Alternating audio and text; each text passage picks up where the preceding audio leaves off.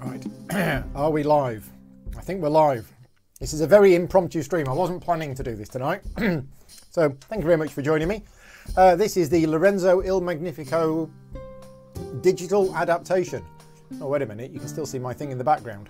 We just need to fix that a minute. Turn off the overhead camera. There we go. Right, okay, let's put that in the center. Yeah, so I've basically just installed this. Thank you very much to Cranio Creations for the Steam key. And yeah, likes the music. There you go. So this has just been released, I believe. Yeah, it is now out. Cranio Creations have sent me a Steam key, and I'm going to be playing through it. Let me know if the volume of the game is a little bit too loud. I've turned it down a little bit just because it's a bit loud for me. So Lorenzo Il Magnifico, believe it or not, I've not actually played the board game. This is one of those board games which I am 99% sure I will like. It's just there's not enough time to play all of the games there is, but this is one that I really should have played. Anyway, so Ori is saying it was early access for a while. Yeah, okay, and we're going to jump in. This is going to be a first look. I don't know how to play this game.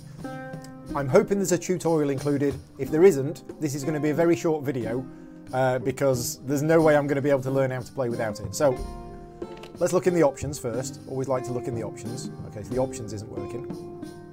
Is anything working? Oh, here we go. Resolution. Oh, we can change that. Let's go big. There you go. We want VSync on.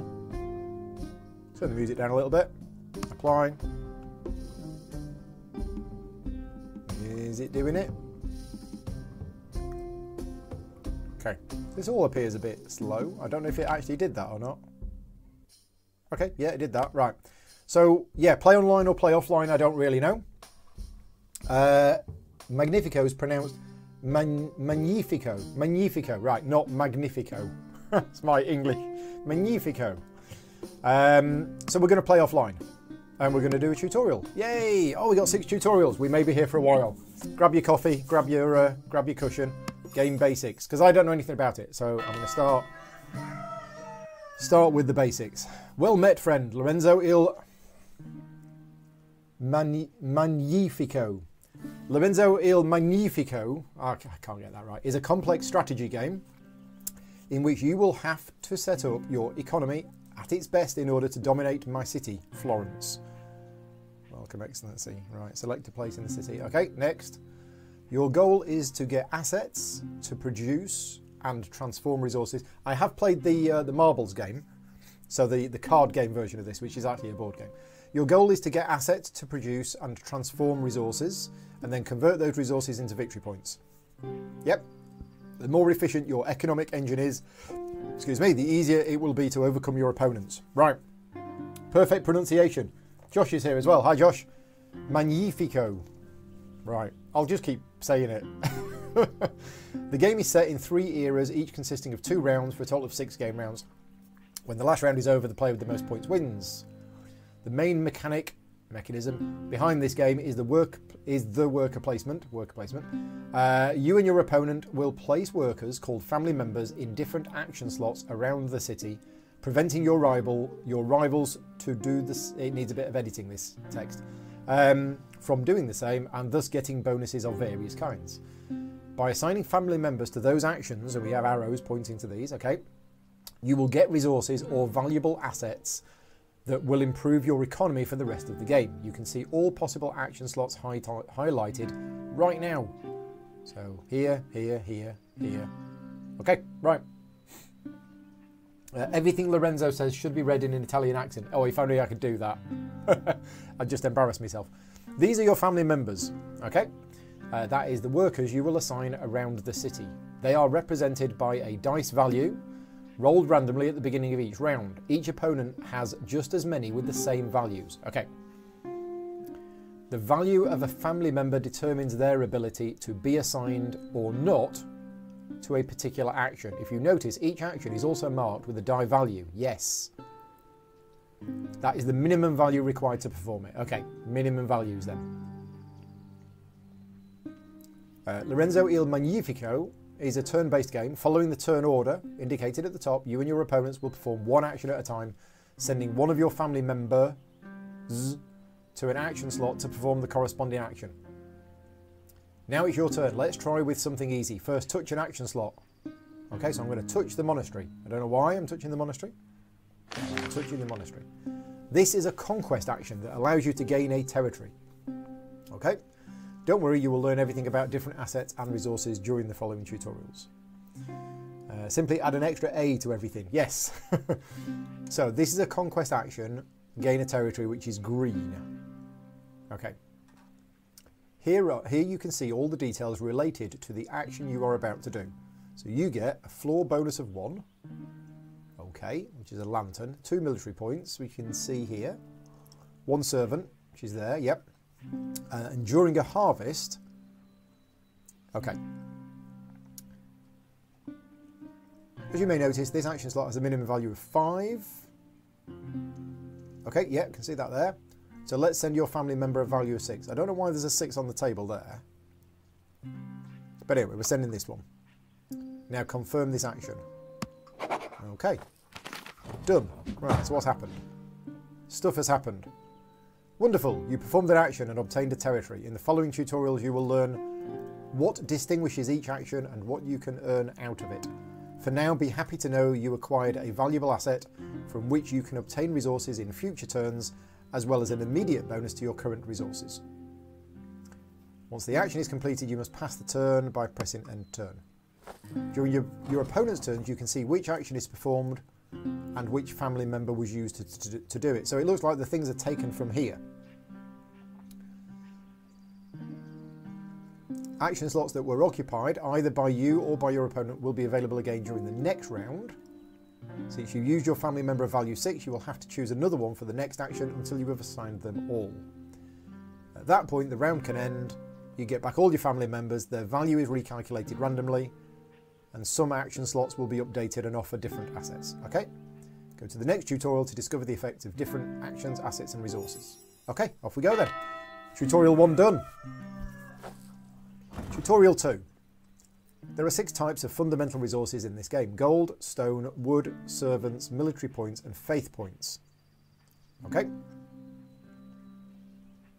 You can view your own resources at the bottom of the screen. Right, so we've got 4 servants, 5 gold, 2 stone, 3 wood, no faith. What was the other one? There was another one. Can't remember what the other one was. I'm going to sneeze in a minute. Peter said, in the board game you're collecting cards to your tableau. Right, okay. So these would be cards over here, and I would be taking them. Right, and those held by each of your opponent by opening or hovering their profile. Ah, there we go. Servants, faith, military points. That's the thing I missed, which is the blue cubes down at the bottom. So red has 2, green has 5. Ah, you can see that on here.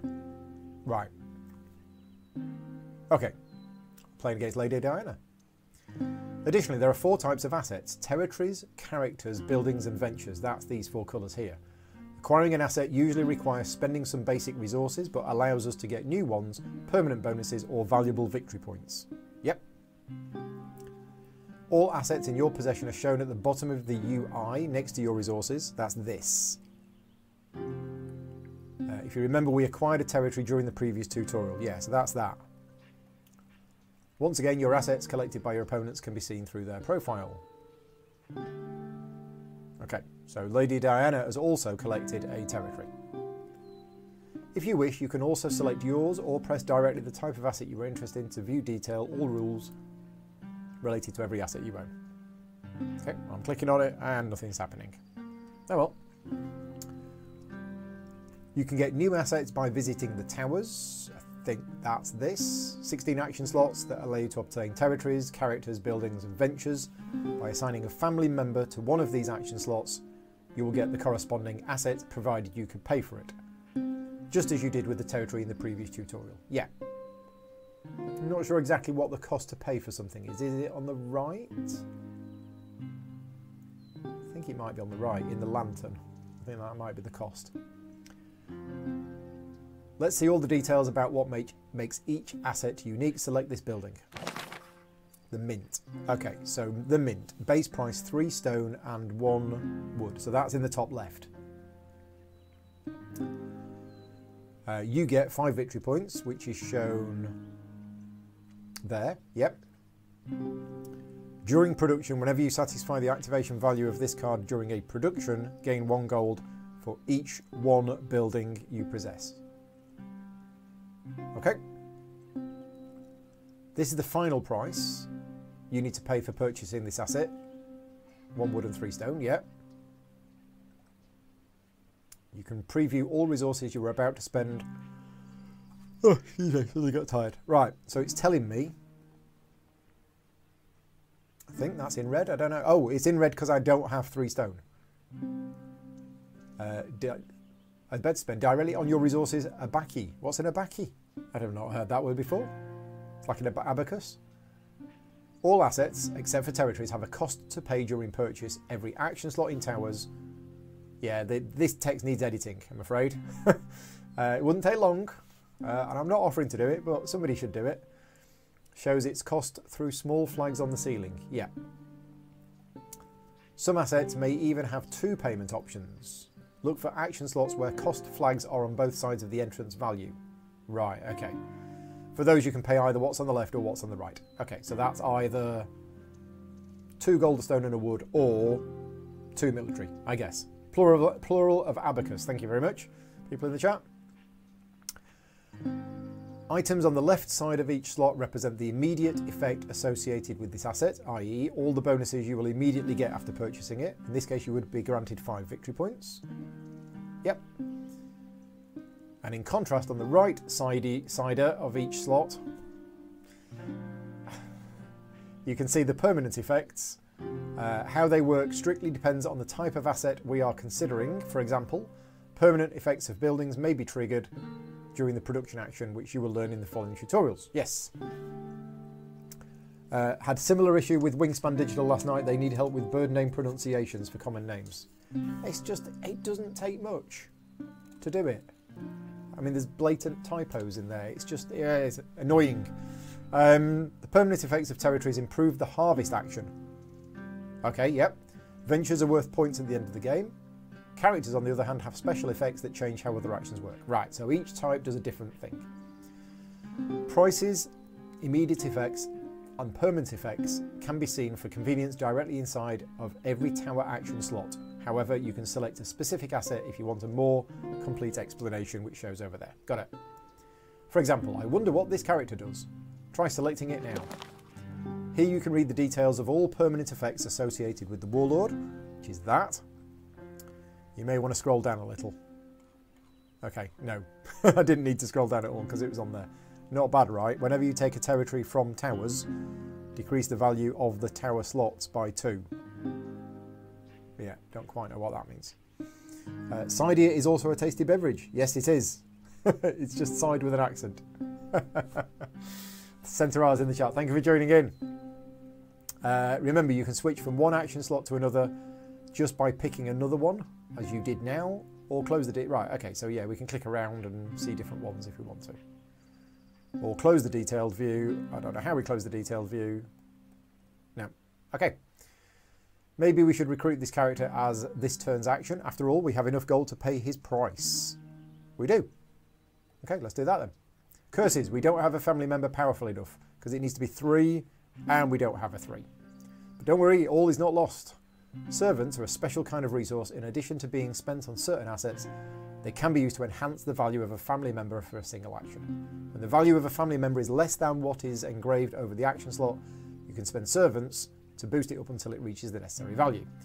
So assign your family member of 2 to this action. Oh, as you can see, one servant has been, yeah, it should be has been, automatically assigned to their die. That's that, I think, yep. It will confirm this action. They will, if you confirm this action, yes. Okay. Done. Recruit. Okay. Great. As already mentioned, you can review the asset you purchased through your profile. Where? Furthermore, an icon in your personal space reminds you have taken your first character. Is that?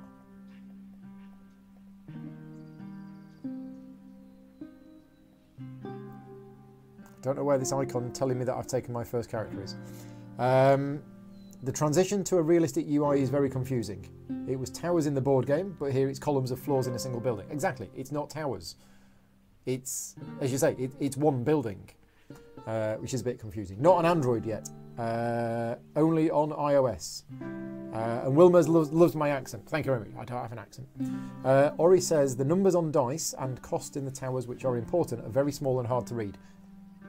They are. I'm having to close in and have a look. Very different graphic design compared to the board game. Yeah, which is fine. I don't mind that, as long as it's clear. Anyway, speaking of, you will notice there are only 6 slots for each asset. So the 6 here, oh, these are for, okay, so these are the slots for territories.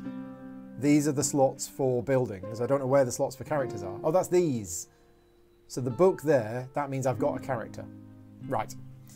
In fact, you cannot acquire more than 6 assets of the same type. However, acquiring territories or characters unlocks victory point goals you will get at the end of the game as represented by the icons. Okay, so the more you get, the more points you get.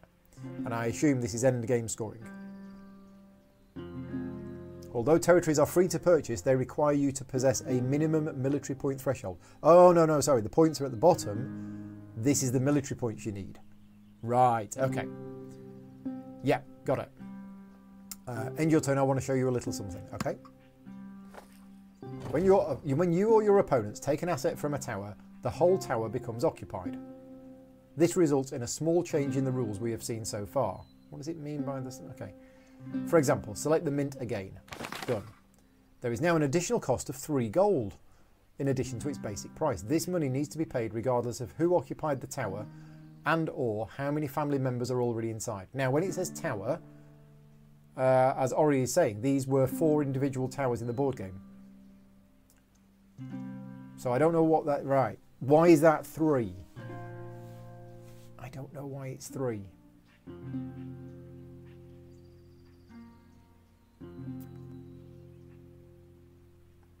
It could just be 3 because the tower is occupied, but is that this tower? I guess that's this tower. Select this territory. Okay. As you can see from the details, even if you are the one occupying this tower, you will still have to pay 3 gold if you want another territory this round. Okay, so I think it's vertical column. Yeah, column, says Linda. Thank you. But there's more. Try to select this family member. Since you already have sent a family member marked by a coloured die, black, white or orange, in this tower, right, the only family member you can use is the so-called neutral family member, the one whose die is always set to 0. Okay, so you can't send 2 coloured family members in the same tower, to the same tower. Right, so we can only select this one.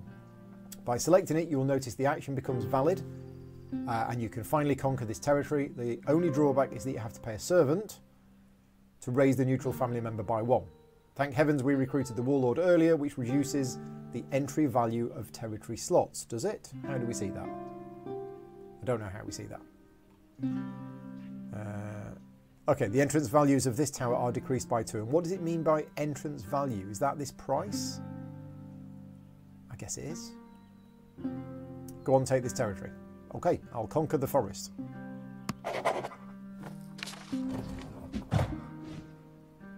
Wonderful, we are ready to end this turn and see what your opponent will be up to. Okay. We did run out of gold, so it would be wise to avoid occupied towers for our last action. We could instead invest our last family member in some long-term asset, which is these ventures, I guess. We can pay this venture with the military points. I'll just translate it for you. You gained earlier thanks to your warlord. So it requires 2 military or 3? Base price, 3 military, and what's the 2 blue cubes then?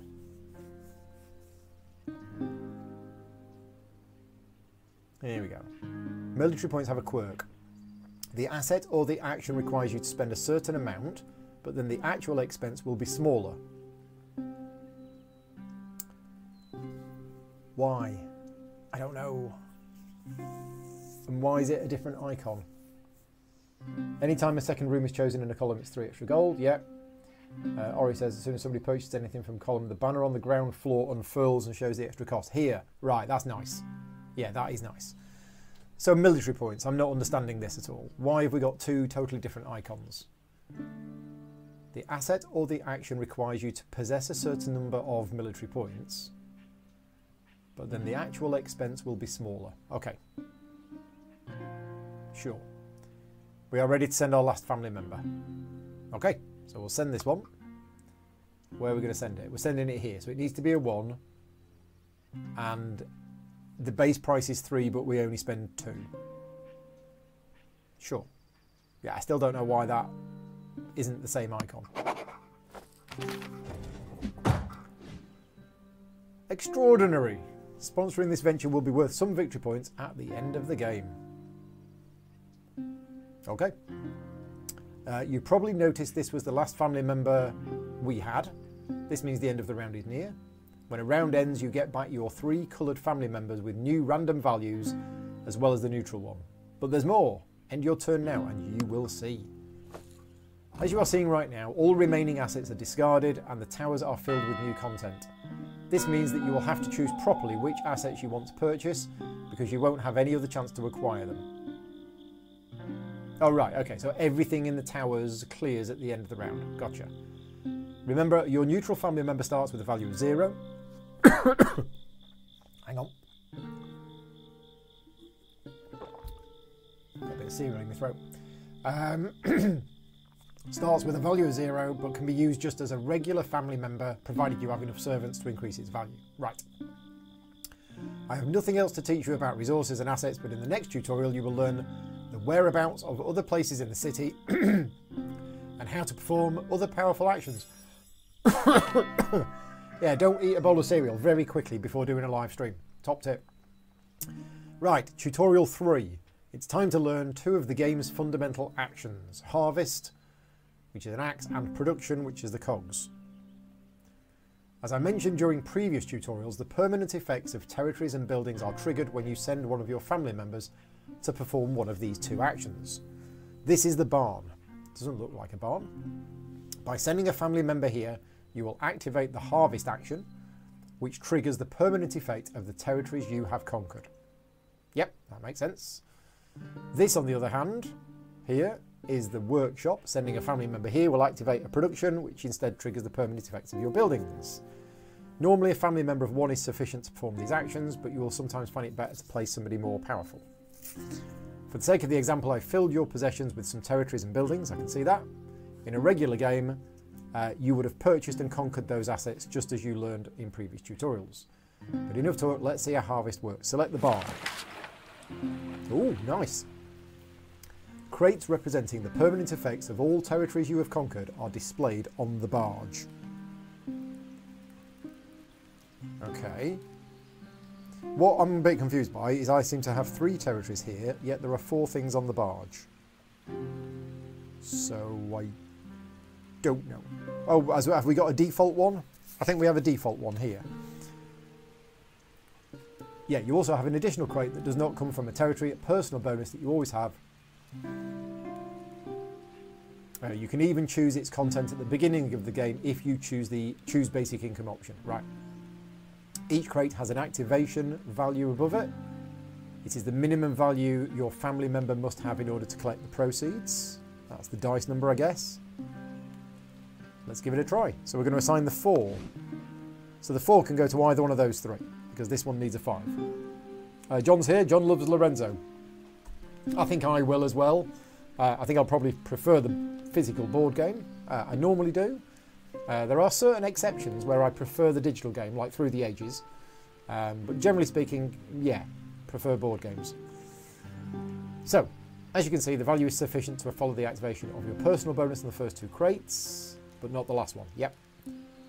If you were to confirm this action now, you would only get 2 wood, 1 gold, 1 stone and 2 servants. Oh, I'd get all of it. 2 wood, yeah, just about see that. It is small, it's very small. 1 gold, 2 servants, right. But there's a trick to reaching the value necessary for the last crate. Yeah, use a servant. Yeah, servants are a special type of resource, enhance the value of actions.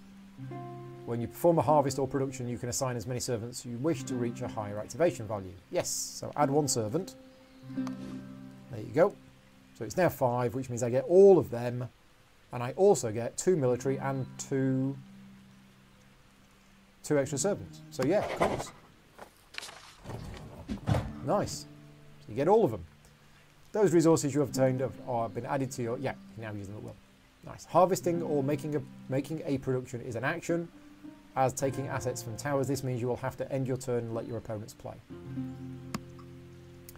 Right, the production action works exactly like harvesting, but it involves buildings rather than territories. There is just one small detail you'd better learn. It's your turn. So we're going to activate the workshop. We get a thing up. Personal bonus, as well as to gather all resources from crates whose activation value is less than or equal to that of your family member. Yeah, so pretty much the same. But some buildings convert resources into other resources or bonuses of various kinds. The arrow on the crate. Just about see it.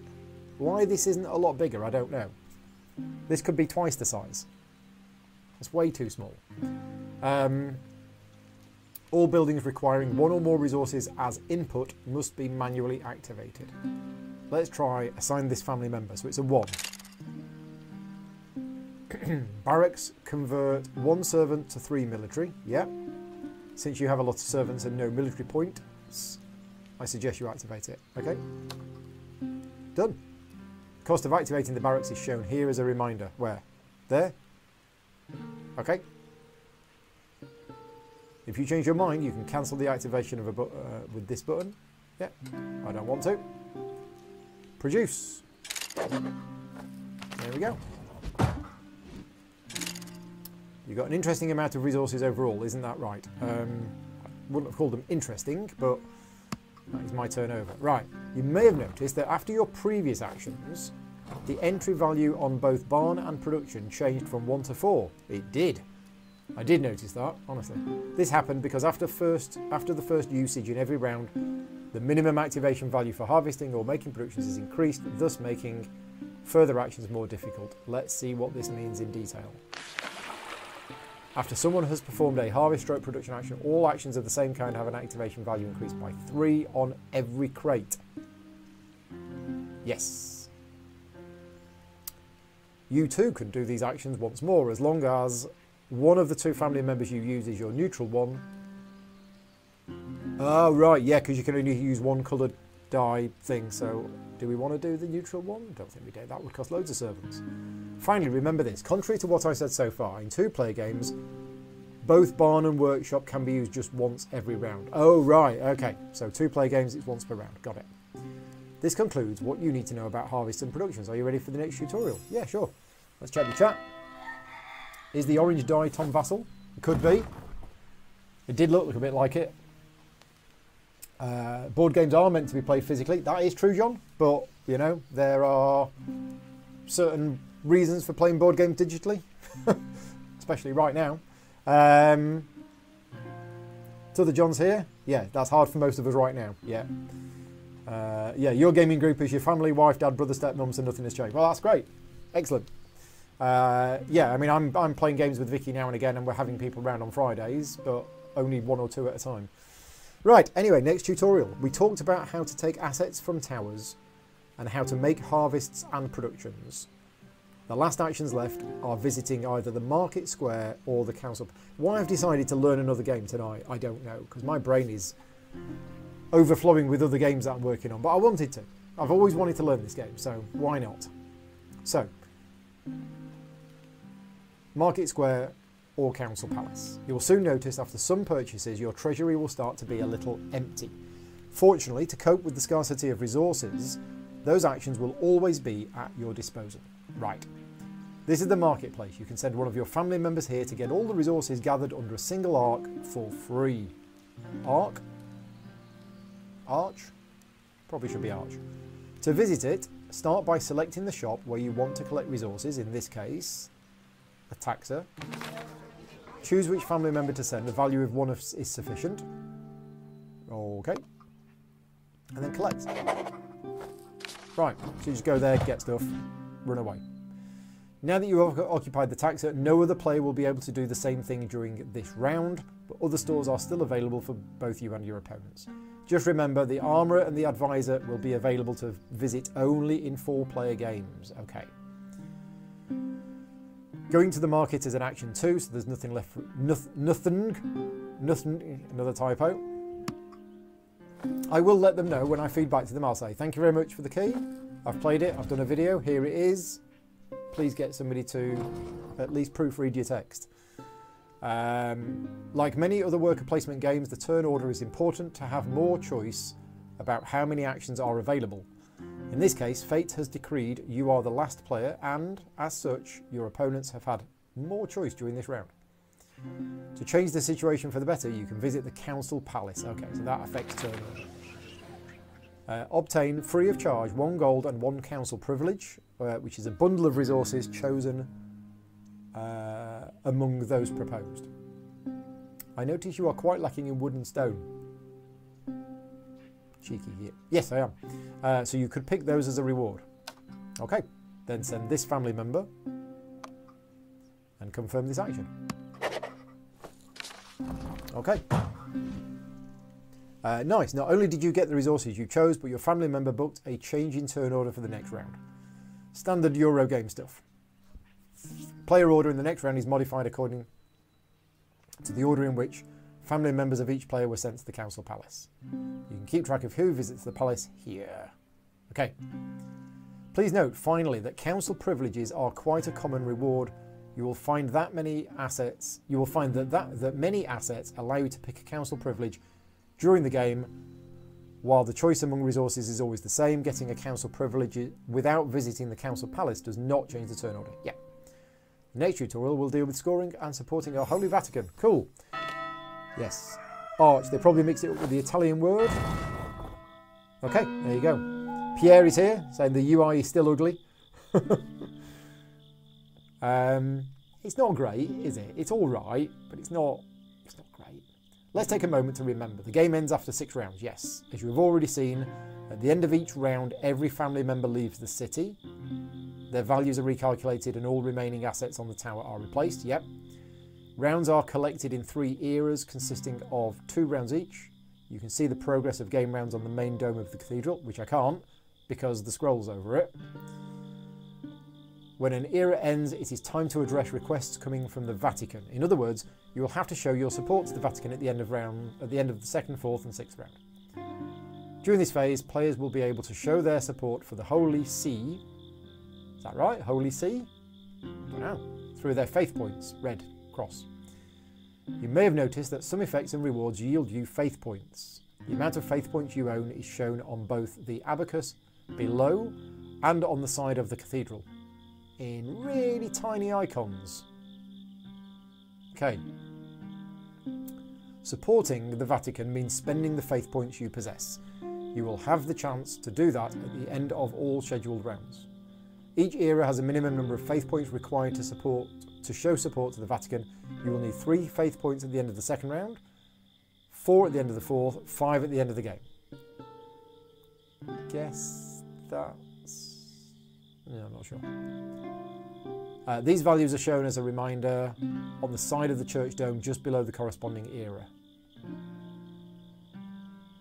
Okay. I mean, I can see the points. Yeah, I'm not really seeing that. Let me show you how it works. As you can see, we are at the end of round 2. So it's time to end your turn. Yeah, I'm not really seeing... I mean, I see 3, 4 and 5, but I see points, not faith. In this case, I have provided you with enough faith points to guarantee the salvation of your soul. Oh, thank you. You can hence select yes to support the Vatican. No, don't. As a consequence, you will spend all your faith, but will also gain an amount of victory points equal to what is specified on the side of the cathedral, which is 3. Oh no, it's X minus 1. No? What's this? The shade of eternal... If you accept, you will be rewarded some victory points. 5 faith is 5 victory points. Otherwise, you can keep all your faith, but we will be excommunicated with the following effect. You can keep all your faith, but we will be excommunicated. If you accept, we'll be rewarded. Okay, so, yeah, okay, right. It's talking to... Yeah, I was a bit confused there. Whenever you gain gold... Oh, so if you don't spend the thing, you're excommunicated. And then whenever you gain gold, you get one less. If you're gaining gold from multiple sources, you get one less for each. Right, okay, I think that's right. Holy See is correct. It's position like the POTUS in the USA. Thank you very much, Sergio. Not heard that phrase before, the Holy See. So it's saying we can select yes, or we could select no. And we lose all of our faith if we do, and we get 3 points. Sure. Oh, I don't get a choice. Let's say yes. Okay. When all players have finished their turn, you can see who was able to support the Vatican and who was not. The latter, such as the green player in this match, are punished with an excommunication. They keep their faith points but now suffer a permanent malus. Malus is a weird word. It's the opposite of bonus. I know that because I've come across it loads of times in board games, but it's just, you don't see it in English. But it is the right word, I believe. Excommunications are permanent malices. It should be penalties, really, that accompanies the recipient throughout the game. Oh, right. Wow. Green player will get one gold less from every source. Close the summary screen now. Okay. At any time during your turn, you can visit the church to see the effects of the excommunications. Be aware, there are many types of excommunication, so you will find new effects during your next matches. Okay, so it's not the same every time. In some situations, you may decide to voluntarily not support the Holy See. Regardless of whether you have the required faith points or not, you can opt not to show your support. You will get an excommunication, but you won't lose the faith points accumulated so far, thus be able to aspire more at the end of the next era. Speaking of which, I think it's time to talk about the scoring system at the end of the game. With the sixth round, when the sixth round ends, in addition to all victory points you've already collected, you will get the following: 1 point for every conquered territory. Yep. 2 points for every recruited character. That says 3. Oh, sorry, 2 victory points for every recruited character. Okay. 3, the sum of victory points specified by every venture you sponsored. 4, an additional victory point for every 5 basic resources you did not use. Okay. And then 5 victory points if you are the player with the most military points, or 2 if you are the runner-up. Okay. Victory points owed for the remaining amount of faith points if you did not support the Vatican at the end. Okay. And the player with the most victory points will be declared the winner. Hooray! Advance to the new tutorial, leaders and leader activation. Right, we're almost there, I think. Bonus and malice, the latter all quite obscure word. Yeah, Paul Inkhouse here. Hi Paul, thank you for joining in. This is me learning how to play Lorenzo Il Magnifico with the app. So it's literally me just reading, if you don't mind that. One of the additional rules in Lorenzo Il Magnifico, allows you to add leaders to matches. Additional rules, optional, or is it included? I don't know. Leaders add more variability to the game. I think that's optional. Sounds like it's optional. Offer secondary goals which, if reached, can give you quite the edge during the match. If you have selected use leaders option during game creation, right, I'm going to skip this tutorial for now. I think I'll come back to leaders later because my first game is not going to be with leaders. So I'm just going to skip through this bit and I might actually play a first game now. Botticelli. I'm just going to click where it's going to tell me to click, and I'm going to click this, and I'm going to click this. And, if you play the board game, do you play with leaders? Is it one of those things that you should always play with leaders? Right. Yeah, optional expansion included in the game. Right, so we're going to start playing a game, and yeah, what time is it? 10 to 11. I might not play the full game, but we'll see how we get on. I mean, I might just play quick. And hopefully it won't take long. So we're going to play offline, new game. Paul Grogan, that's me. Against Sir Cosimo on easy. Yeah, and we can add other people in if we want to. But no, I'm just going to play, but I don't play red. I want to change my colour. Why can't I change my colour? That's a bit rubbish. That is a bit rubbish. I don't want to play red. Right, choose basic income. No, let's just play. Right, off we go then.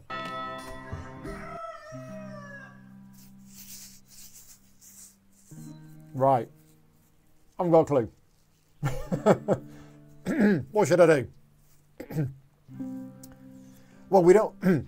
Process of elimination. We don't want to go here. We don't want to go to the barn because we don't have any territories. We don't want to go here because we haven't got any buildings. We probably want to buy something here before somebody else does. And we've got some big numbers here. Oh, maybe in options for the main menus. Yeah, oh well. Thank you. I'll check that later. So I'm playing red. So yeah, what should we go for? We've got a 4, a 6, a 3 and a 0. Yeah, I don't know. I mean, look at all of this fancy stuff. Is that a 7? It needs a 7. Wow. Floor bonus 2 lanterns. I don't know what floor bonus means. Is that 2 stone? And that's white. I don't know what white is. I know what blue is. Blue's military, isn't it? Yeah, blue's military. I don't know what white is. Is it white or is it... Oh, it's here. It's stone. So it looks white there, but it's grey there. Whereas that is wood. Okay, so lanterns are coming up, which looks like a floor bonus. So these are just better. Ross is here. Always play with leaders. Right, well, I'm not doing for the first one. But yeah, I think once you've played the game, then playing with leaders probably is the done thing. So yeah, the ones at the top are more expensive. They require a die of 7, but the bonuses are higher. Yeah, I really don't know. I mean, okay, I could take this one. It would cost me a 7, which is a 6 plus a servant to take it. But then look, to activate it, you need a 6. And I don't have a 6. So I probably don't want to take that. What does this do? Permanent effect. Whenever you take a venture, decrease the value by 2. Okay. Well, that's good for end of game scoring. Yeah, I don't know. I don't know what these do. Start by grabbing some garden cards. They're free and will get you some resources. These territories. Yeah. I'm just not sure which one to take. I might take this one. So I'm just going to pick a 3 to take this one. So this is during the harvest. Whenever you satisfy the activation value of the card, get a stone and 2 military. Yeah, okay, right. So we're conquering the citadel. Done. Right, my opponent is going to take that one. Right, my go again. So now we could go to this barn and we could harvest and we would get that. Or we could go for another territory, but then if we go for another territory and then we could use both territories. Yeah, let's do that. So I'm going to use this. I'm going to go to the gravel pit with this. I need to add on 1 servant. Has it already added on 1 servant? I think it has. And it's going to cost me 3 gold. So it's going to cost me 3 gold extra because there's already somebody in this column. Yeah, let's do this. And I'm hoping my opponent doesn't go to the barn. My opponent did not go to the barn. My opponent took that territory, which must have cost it 3 gold as well. So now I'm going to go to the barn. I'm going to go to the barn with the 6. Because that way I get all of those juicy things there. So I get a wood, 4 stone, a servant and 2 military points. Seems good. John's saying mainly trying to get 6 green, 6 blue and as many purple as you can. Philip is asking what platform is this on? This is on Steam. Thank you for joining in, Philip. Hope you're well. Yeah, so this is available on Steam right now. Yeah, came out not long ago, I think.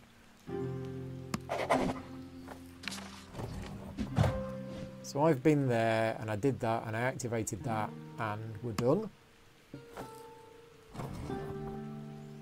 Okay, and then it's back to me, so I have a 4 left. I don't have enough gold, so I can't go to either of these columns, so it's probably going to be these. And yeah, I mean, combo-tastic here. If you look at these, I've got loads of stone, so maybe I want to take this. I mean, I can't use it this turn, and buying it with a 4 seems a bit of a waste. It does, doesn't it? What does this do? Tax office. Whenever you satisfy the activate, yeah, gain 1 gold for each territory you... Oh, let's go for that. So I'm going to use the 4 with a servant to purchase the tax office. Done. Boom. End turn. I haven't got any faith. I'm going to get excommunicated, aren't I? Right, so we're off. Round 2. We could go for another territory. The dice have been rolled and it's all the 3s.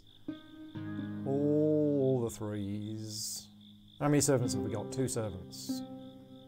So I can see what these do now. Right, I'm getting the hang of the UI. When I activate this, I'm going to get loads of stone. This is that. We're all good. Don't forget the towers are about to get wiped. Yep, that's fine. Ross says, is it just me that prefers when digital board games still make the components look like cards?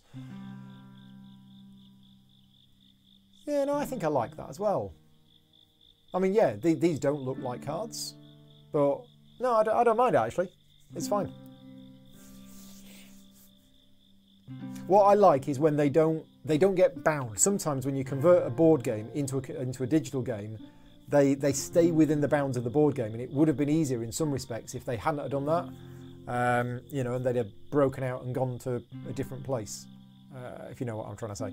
What are we doing? What are we doing with these 3 things? I've got an itchy nose. We need to get... How do we know how much faith is needed? It's supposed to be depicted on there, but I can't see it. I can't see is it depicted on there. I know it's 3, 4 and 5 because it said that earlier.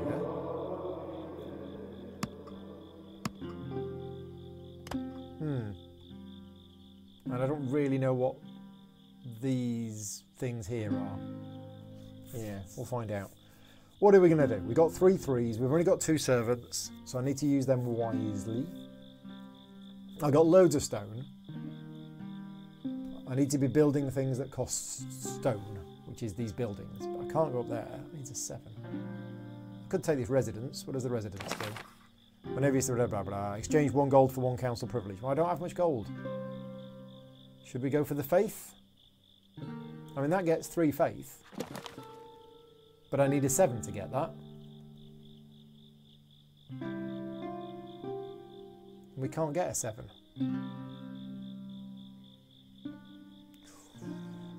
I don't know what to do. I really don't. I think I might just take this. Take the forest.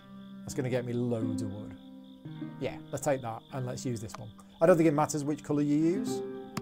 It's just a coloured forest. Right, now what is my opponent going to do? Took that building. Right, so now what I'm going to do is I'm going to go with my 4. Sorry, we're going to go to the barn. I'm going to go with my 3. And I am going to send 2 servants to get all of that stuff. I hope there isn't a limit on things. So that all goes in there, and that all goes in there. Ah, right, I've got 11 stone. There you go. Yeah, I'm just gathering resources. The white spots along the tower is the faith track. Right, but how do you move up the faith track? Or is that just how much faith you've got? Oh, which is why you need 3, 4 and 5. Ah, okay, now it makes sense. So as well as your cubes collecting down here, they also show up there. Right, that would make sense. We have a 3 left. What are we going to do with it? Are we going to bother to try and get any faith? I don't think we are, which means we're going to suffer this. Okay, we get less servants. Okay, so what we're going to do with the 3? Where are we going to go? We don't want to use a building. We could take one of these characters, although they cost gold. We don't have gold. We could repair the church. Can we take that? We can't take that. Can we take that? We can take that. We can also take this. If we had a servant. Oh no, we need 2 servants. It's going to be this. Or it could be this. Market mentor, get 5 servants. Oh no, green's already been there.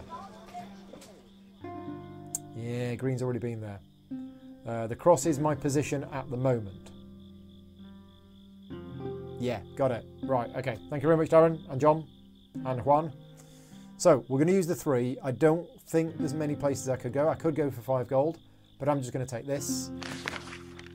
Yeah, we'll take that. Oh, we've got the 0 as well.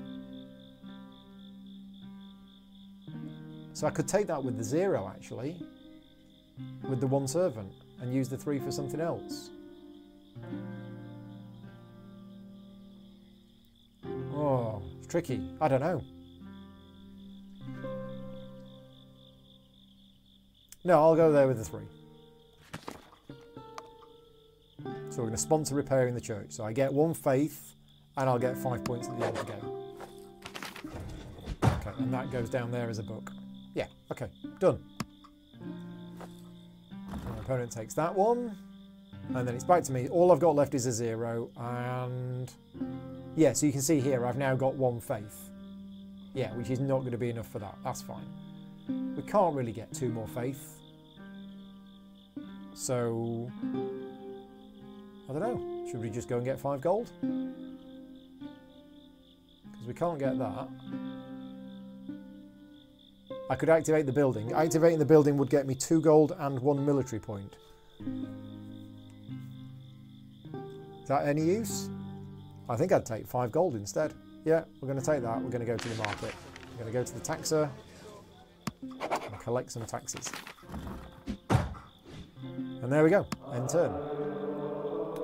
Yes, the shade of eternal damnation looms upon us. Yeah, so, sorry. There we go, we've been excommunicated. The Holy See spoketh. So we've both been excommunicated? I guess so. Clang.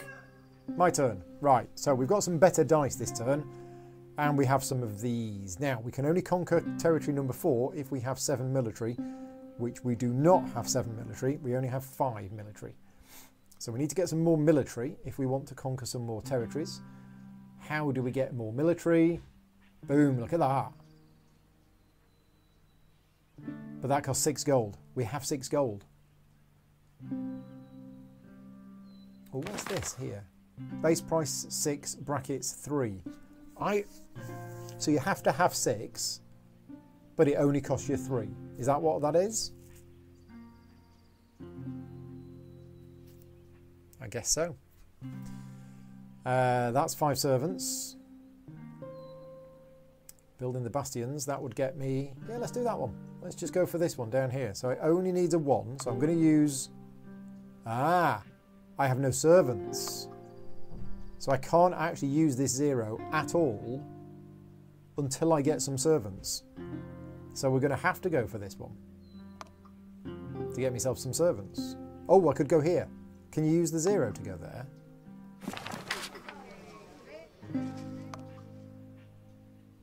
No. Oh, it's got to be a 1. Yeah, okay. So, yeah. So this is the problem with having no servants. So I think we're going to go here. We're going to hosting foreigners. Because it's also 4 points at the end of the game. Okay, and I only get 4 servants because of the excommunication. Right. Gotcha. What's the next excommunication? You can't send family members to the market anymore. Sure, okay. End turn.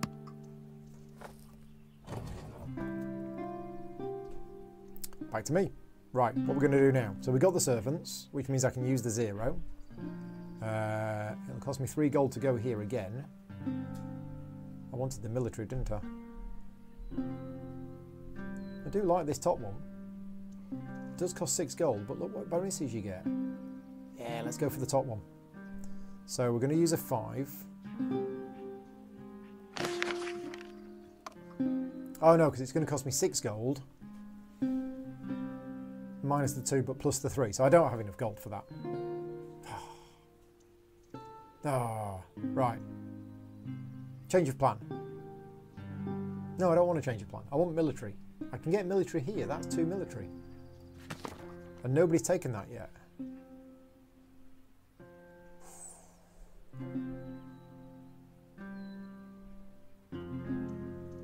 Yeah, I think that's what we want, the Sculptors Guild. So I've had to use a 5 plus 2 servants to take it. And it cost me 4 stone, which I've got 4 stone. Yeah, I like this abacus down here. It's good. So we're going to purchase the Sculptors Guild. There you go. It's my second building. Boom. Enter. So Cosimo is playing. Right, back to me. So I've now got the 7 military, so I can now conquer a 4th territory, and my opponent hasn't conquered any territories yet. So I think that's what we're going to do. And we're going to use the 4 to take... I think we take this one. Yeah, let's take that one. Okay, and that gets me 4 points at the end of the game. Or is it 4 points now? It's 4 points now. So where is my actual score? Up there. Right, okay, got it. End turn. Quick game. So we've got the 0 and we now do have a servant. So I'm going to spend a servant and we're going to go here to get more servants. Yep. Done. Right. How do you see how much faith my opponent has? There. 6. I want to see it on here. Oh, I can. It's the tiny little banner there. Okay, so I can see my opponent has 6 faith. Right, okay. So we need the faith by the end of this turn or we get excommunicated. And I need another 3 of it. There is 3 there. We don't have the gold. We have the stone.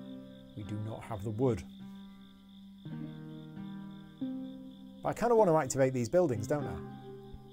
And I need a 6 to get everything. Oh, sorry, I need a 5 to get everything.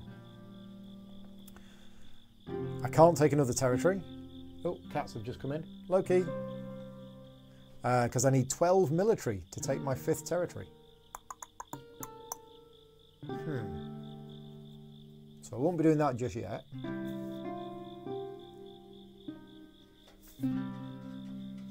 So I think I'm going to use the 6 in the barn. And that will get me all of this stuff. Yeah, there we go. Right, what am I going to do with all these resources? Come here, Loki. Stop trying to climb up the radiator. Come here. Come here. Come on. No, that's the cables. No, you don't want to... Oh, he's hopeless.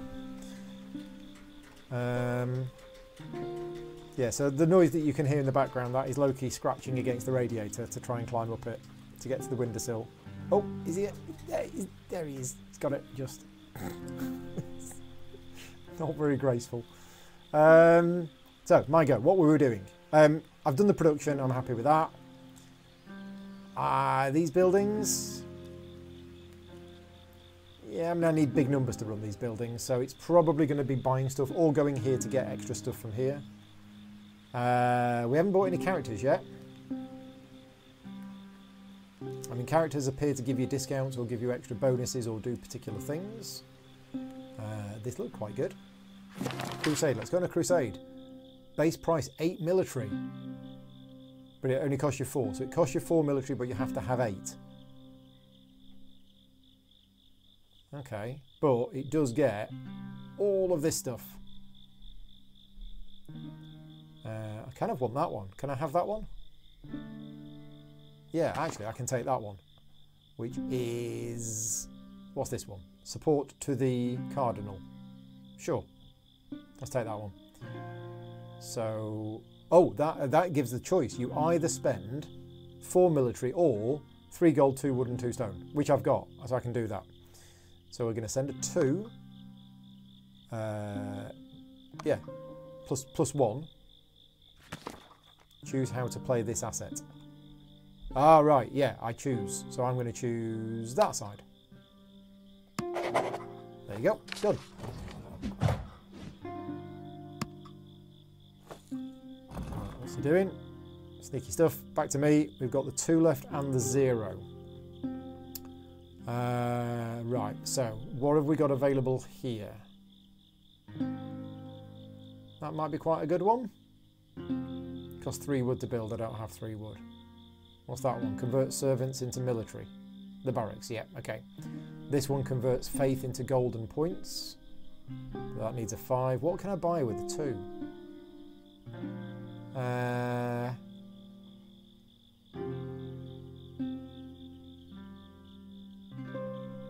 Not very much, actually.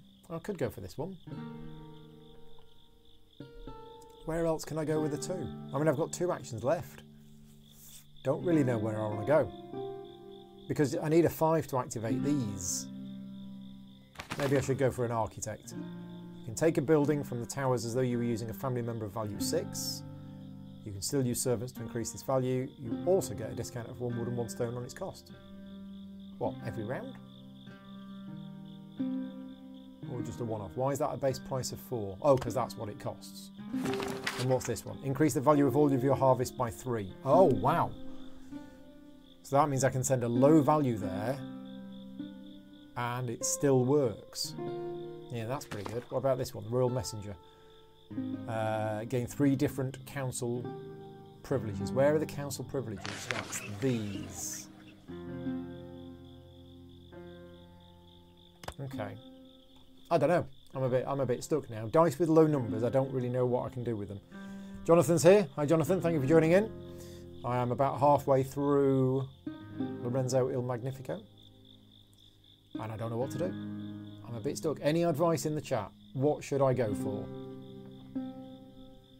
Do I just take gold? Take servants? I might be just tempted just to take the gold. Yeah, just going to take the gold.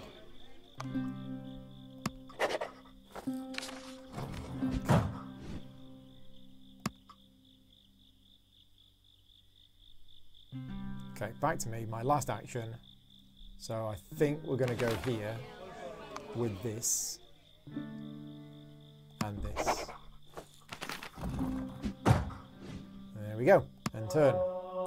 Right, so I am now going to support the Vatican. Spend all of my faith. I didn't get excommunicated. I got 4 points. Okay, so I'm on 15, my opponent's on 22. I have some points coming in at the end of the game, I believe. Right, we're on the 3rd era. Off we go. Look at these dice. Look how rubbish they are. Wow. A paramour. You get 2 points for each character you possess. I don't possess any characters, so that's a bit rubbish. Okay, these have all got 12. Oh yeah, the 12's on there because I now need 12. Right, okay, that's good. Low dice could be used to get servants and gold. Yeah, which is there, but I kind of don't... Oh, he's stolen first place.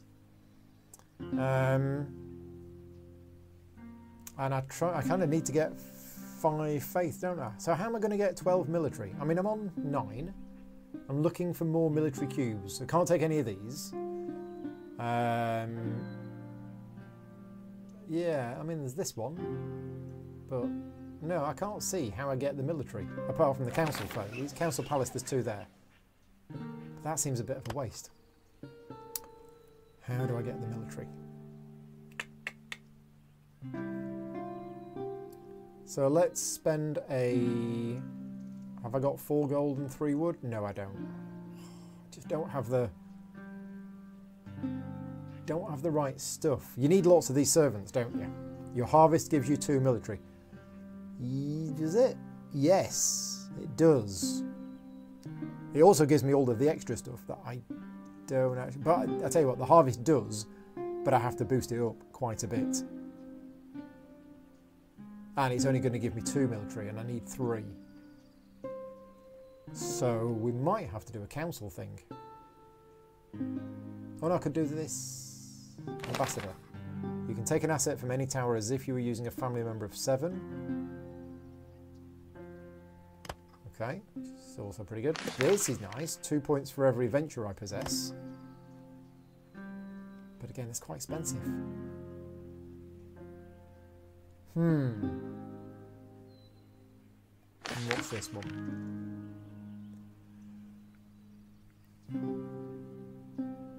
Right. Okay, so I think what I'm going to do is I am going to harvest. And I'm going to harvest with the 3. Boost it up with 2 servants to make it a 5, which means I harvest the whole lot. Okay, done. My opponent takes that. So, I'm now on 11 military. If I can get to 12, although it's now going to cost 3 gold to take one from here, but that's fine. Yeah,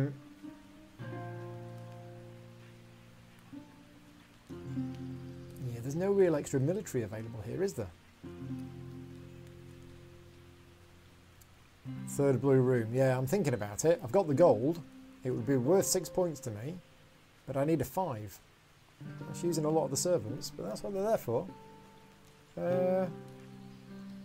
I think I'm going to use the 0.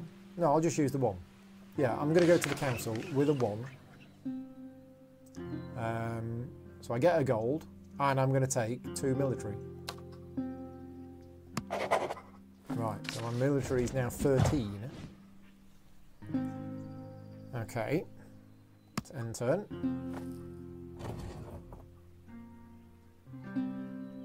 Right, 2 dice left, so we can now take another territory.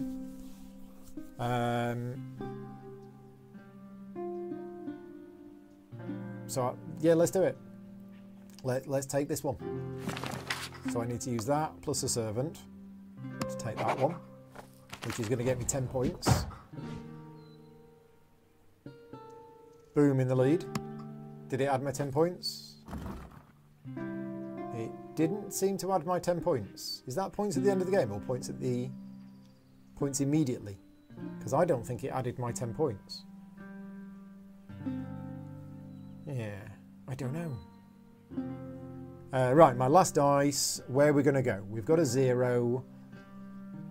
Well, I would like to take that, but it's going to cost me 5 servants. Is it worth it for 6 points? Or do we want to take this one, which is actually 10 points, but is going to cost me... Oh, it does look like Tom Vassal. Definitely looks like Tom Vassal. This one's going to cost me 7 servants, and I haven't got 7 servants. Ah, dang it. That one would have been nice. I've built these buildings, and I've not done anything with them, which is a bit rubbish. So I've got 15 military, so I could take this. Oh, yeah, we could. Let's take this. I'll take that with the 0, plus 1 for a servant. I need 15 military, but it costs me 8 military. We are going to sponsor a sacred war. Our military drops right down, but that's a 4th venture, and that got me not quite enough faith. But now it's the last round. Right, last round of the game. So, need to get some faith. What's this last one? At the end of the game before final score, you get 1 point for every 5 you have. Ooh, nasty.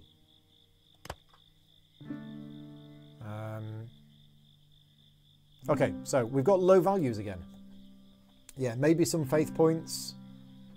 End game is you only get the rightmost spot. Oh, so I get 20, or do I get 10? Right? Yeah, just on the last round. Yeah, so this interface, if I do get 10 points because that's covered over, that's not very clear. Oh, it's here. Right, it's telling me here at the end of the game I'm going to get 10 points for that. I'm going to get no points for that. 21. There's nothing here. So, okay, yeah, no, that's good. What's in the chest is the points you're going to get at the end of the game. We got there in the end. Right, it's the last round. What am I going to do?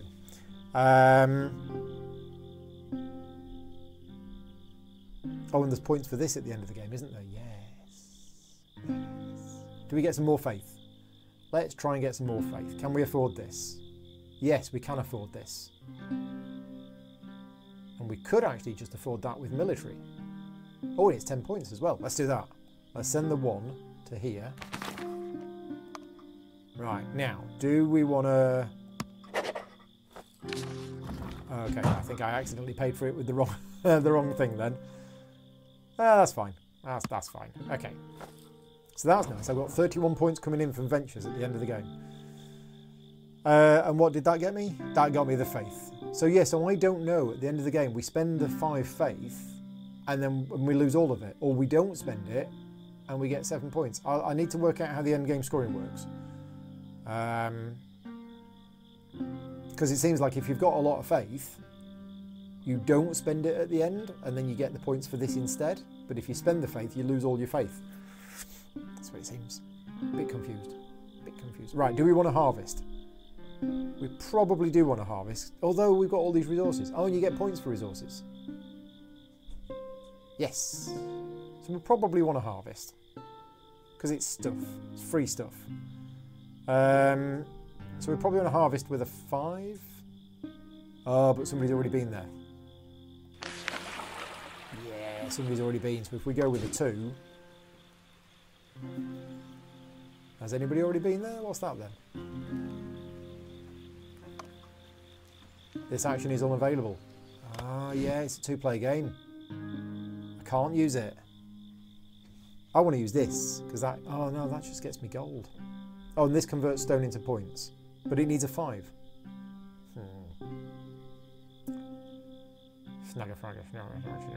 Right, so that's 3 gold, 1 stone and 3 wood. We've got that. Let's build this. Let's build a palace. We can build it with a 2. Yeah, we can totally build it. There you go. Build that. Boom. Done that. 9 points. End turn. Took 5 servants. Right, so... I mean, I don't really... Yeah, I could. Yeah, let's do it. So I'm going to use the workshop. I'm going to use a 3. But I am going to add 3 workers to it. I'm then going to spend... that, and I'm going to do that. There you go. So I've activated all of these. I get loads of stuff and produce. There you go. That seemed quite good. I have 1 dice left and then the game is over. It's really hard getting these ones up here. So dice, where can we go? Where can we go that's going to get us some points? I mean, that gives me 6 points, cost me 6 gold. I do have 6 gold. Seems quite good. Yeah, let's do that. Let's just take this, use the 0, recruit the governor, and that gets me 6 points. Okay. And we're done. So, here's the thing. If I support the Vatican, I'm going to get... Yeah, this is the bit I didn't understand. So if I spend all of my faith, I get 7 victory points. Or you can keep all of your faith, but you get excommunicated. What's the point of keeping your faith on the last round of the game? I guess there isn't. So I'm going to support the Vatican because I don't want to lose this. And I do want that. But that is my question, is what happens if you don't support the Vatican in the last round? Or should you always support the Vatican in the last round? Because, yeah. So we've done that, spent all of our faith, and I won. Did I win? Oh, we're just adding up. Yeah, they absolutely stomped it. I mean, I am playing on the easy AI, and the winner is... Go on. Me. Say it. There you go. Whee! Celebration. Charts. There you go. Okay. We're all done. So that's quite good. I mean, I enjoyed the game. And I now know how to play Lorenzo Il Magnifico, which is a game that I've been putting off learning for quite a while. Have a peek at the actual game when you can, see if it's clearer. Yeah, I think I got it in the end. It was just some of the iconography was quite tiny. It's a shame that there's typos in the tutorial, but it is just in the tutorial. It wouldn't have taken them much effort to fix that, so it's a shame they didn't. I only played a 2-player game. I only played it on the easy AI, and I haven't played with leaders. But there you go. That is it. That is Lorenzo Il Magnifico available on Steam right now. Thank you very much to Cranio Creations for the key, but thank you very much to all of my Patreon supporters that help fund the channel and allow me to basically take time out to make videos like this. It's quite late now. I'm gonna disappear, get off to bed, get up tomorrow morning, do some more rulebook work. But thank you very much to everybody for joining. Yeah, take care, and I'll see you all next time.